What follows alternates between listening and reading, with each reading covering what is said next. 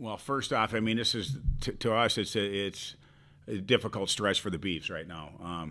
It's a gauntlet right now when you take a look at what we have for the next 12 games. It's a tough schedule, and it starts this weekend with Michigan Tech, who is turned into a really good rival for us. And it's a program that I have so much respect for, And I think a lot of that has to do with, again, we're very similar schools, institutions, as far as we're both kind of in remote areas. Hockey's a really big part of the fabric of both communities, and I think the hockey day too. I think that really. I mean, I really was happy that we played Michigan Tech for Hockey Day last year. So yeah, it's always a fun weekend. Very well coached team. Got a lot of balance on their team. They have 10 guys in double figures. So so they've got good depth in their scoring. They're a team that has a lot. They play with a lot of structure. Very, very good defensively.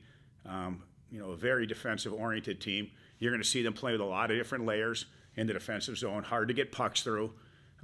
Again, very good structure. Again, offensively, good depth. They're a young team. They're a very young team, but they're playing very good hockey. They won the GLI a couple of weeks ago. They're a great team. They've been playing some really good hockey right now.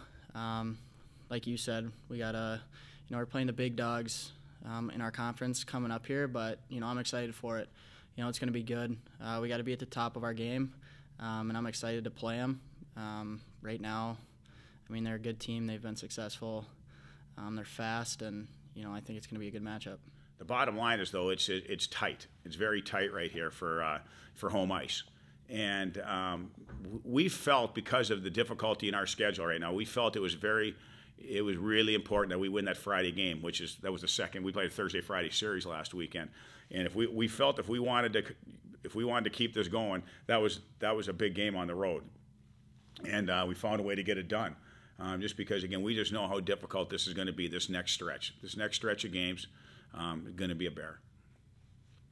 Yeah, like you said, we have some momentum right now. We've got some confidence, which is good, especially now having a home series, being able to come back to Bemidji, play in front of our fans with that momentum, like you said, and with some confidence. I think it'll be good, and excited to be back home. I kind of told our guys it's probably the equivalent of the National Hockey League, and when it starts in March, right around March 1.